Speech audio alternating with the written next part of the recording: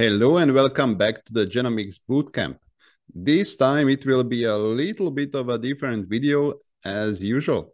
It will be an opinion piece where I say what I think about the use of microsatellites in the current era of genomics.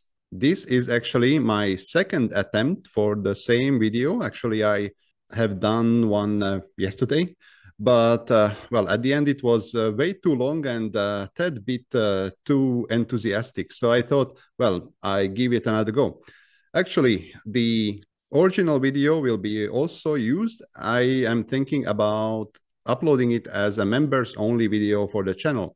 So if you're interested in that and also interested in supporting the channel, then check out the join button below this video for more information. But let's start with the content part of the video, and the title I gave it, that is the microsatellites rant, aka why are these still a thing? It will consist of two parts. Well, first, there will be an entry from an FAO publication that discusses more or less the same thing, and then another entry from a LinkedIn post that I found also basically complaining about the same thing. And we will briefly go through these texts, and well, I will give some commentary as we go. So the FAO publication I talked about is the Genomic Characterization of Animal Genetic Resources. This came out in, I think, 2023. And actually, I will talk about this publication in a great more detail in an upcoming short video series. But for this occasion, I want to talk about the box one in this publication called Microsatellites, Glory and Decline. It is not a very long text, and I invite you to read it in full. But for this occasion, and also keeping this video relatively short, so I will read and comment just on some of the parts of this text.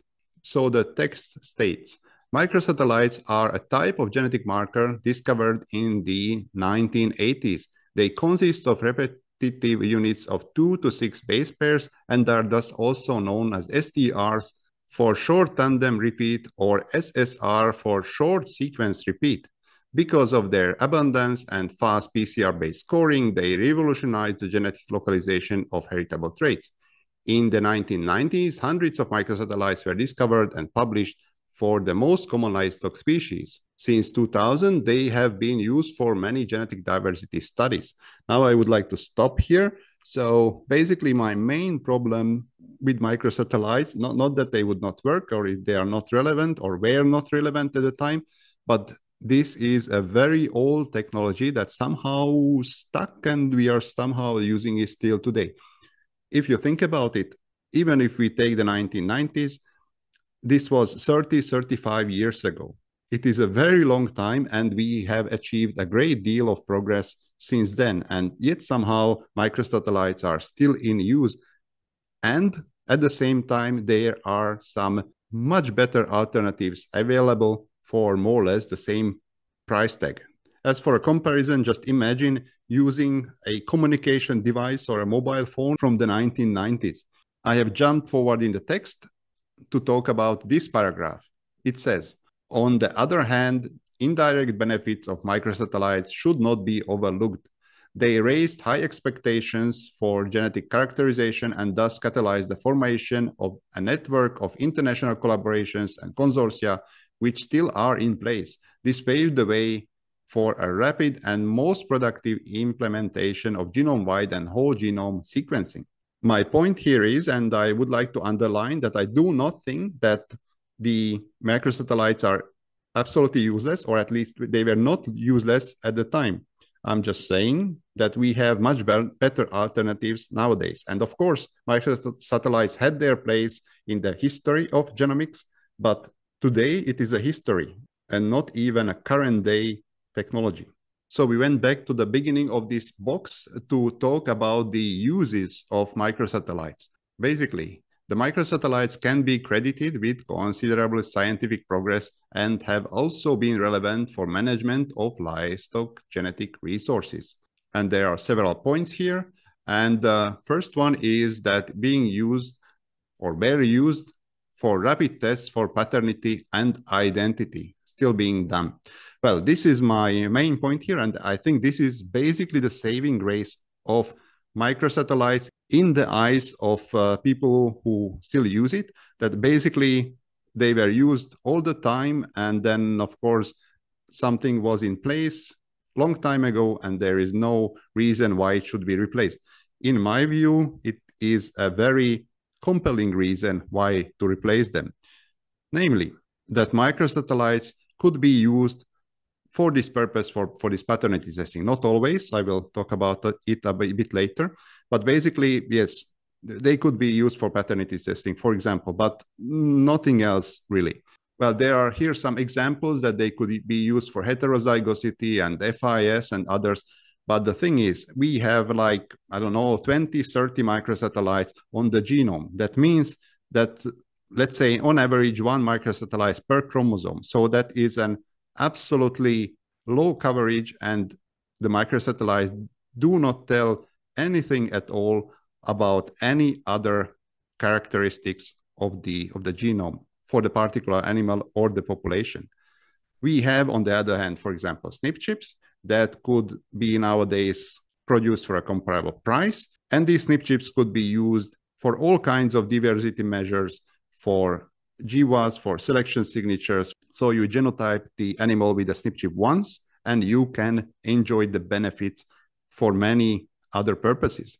Also, there is a plenty of open access genotypes nowadays online. So basically, you genotype your own population and you can pull in all the open access data from the world, and suddenly you have thousands of genotypes to which you can compare your own population that was newly genotyped. This is one of the shortcomings of the microsatellites, honestly, that it is actually very hard to pull the data from other sources unless these data was genotyped also for the same set of microsatellites. Normally, they are not. There is this set of FAO microsatellites that was suggested all the time, but if this was not used, then, well, tough luck. You don't have comparable set.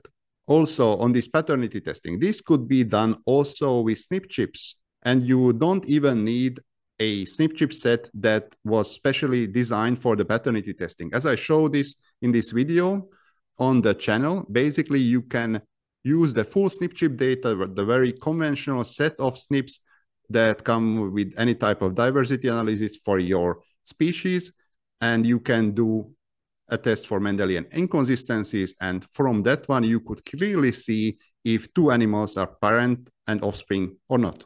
So for at least 10 years now, since the SNP chips are widely available for a reasonable price, this argument of keeping the microsatellites for paternity testing does not stand. Here there is also a set of points about the limitations of microsatellites. So the first one, with typically no more than one marker per chromosome in most characterization studies, microsatellites do not attain genomic coverage. Yes. Scoring alleles cannot be automated and is error-prone. Yes. Estimates of genetic diversity depend on the panel of microsatellite markers, so comparisons are valid only with a dataset. Panels recommended by FAO have not been universally adopted. Yes. Absolute allele sizes are not consistent across laboratories, even if the same equipment was used. Consequently, results of different labs with the same marker panel can only be combined by sharing reference samples or by using allelic ladders as a size standard. Yes, because of the low number of markers used in most studies, typically 15 to 30, genetic distances between individuals cannot be estimated reliably. Also, due to the limited number of markers, localization of genetic traits is very imprecise. Exactly.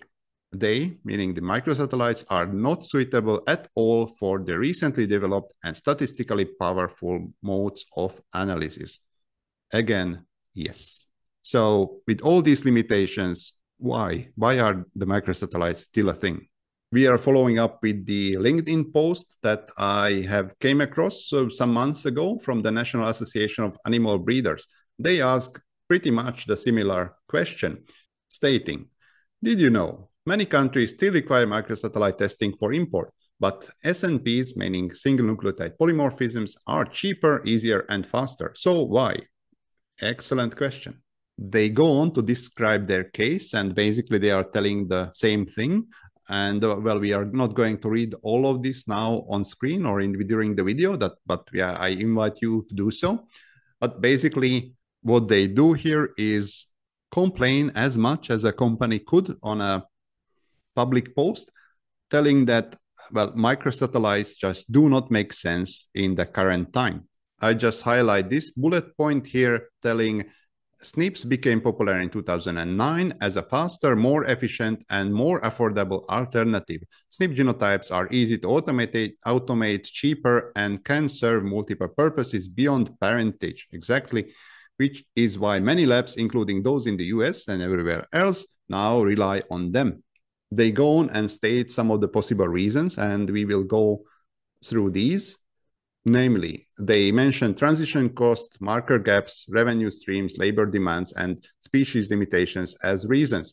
With some of these reasons, I agree, and with some, absolutely not. So we will go one by one. Transition costs. Moving to SNP requires investment in time, technology, and training, which can be challenging for some countries. Yes, of course, you need time, but we had this time. We had this time for the past 15 years. During that time, all the research publications and all the conferences I have been to and everything else was either on SNPs or something more advanced even. Also, there is plenty of resources to learn and plenty of resources to find out how to do these things. For example, I published this video on the parentage testing with SNPs. Also, if you don't know anything about SNP analysis, but you want to, I invite you also to check out the videos on this channel. So there are the playlists for Genomics for absolute beginners, basically starting without any previous knowledge on the SNP analysis. Of course, you need to know something about genetics, but if you do not know anything at all about the analysis of genomic data based on SNPs, you can learn also on this channel. So this is not something that is a great limitation, in my opinion. The second one, marker gaps. Not all SNP arrays currently cover every needed parentage marker, which sometimes necessitates fallback to microsatellites, keeping them relevant. Again, here I would not agree. It might be that there are no SNPs in the region of the current microsatellite markers, but you actually do not need them. You can just use SNP chips. And of course, the parent and the offspring, or the supposed parent and offspring, need to be genotyped with the SNP chip, and then you can do the analysis very easily. Of course, if you want to transition, there might be a transition period that for some time you genotype the animals with a microsatellite and also a SNP to have some kind of consistency, but you can phase it out really quickly afterwards. So I would think that the microsatellites are not relevant at all. The number 3 and number 4 I will discuss together. So the first one is number 3, revenue streams. Some companies continue to profit from microsatellite testing services and thus keep the technology in demand. And the 4th one is kind of connected. Labor demands. Microsatellite testing involves more manual work, which maintains jobs in certain sectors. Yes, I mean, it is a problem if somebody loses their job or suddenly is not in demand. And this is honestly the hardest part in the change, or would be hardest part in the change. But again, so this is not a sudden change, and there is plenty of other things in genomics that can be done. And number 5, species limitations. SNP chips aren't available yet for all species, meaning microsatellites remain necessary for some. Here, I would also say no. Well, I don't have a total overview if the SNP chips are available for absolutely every species. But again, there are other technologies that are certainly viable. For example, you can do, I don't know, low coverage sequencing or any similar method if a SNP chip would not be available. And also, I would be willing to bet that nowadays, in 2025, there is a SNP chip available for every major livestock species. If it is not available for absolutely every species, then this species must be a niche. Also, at the end, I would like to highlight some of the work we have done in the area. So some years back, I was part of the IMAGE project, the Innovative Management of Animal Genetic Resources. And of course, just on a side note, whoever worked in this project knows that the correct pronunciation is IMAGE. Anyway, main point is, within this project, there was a multi-species chip developed that has 10,000 markers, SNP markers for multiple species in a single chip.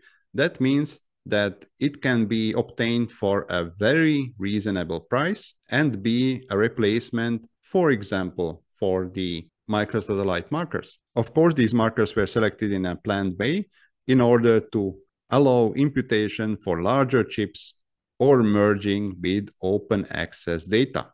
And in these chips, we took special care that the less represented livestock species are also included.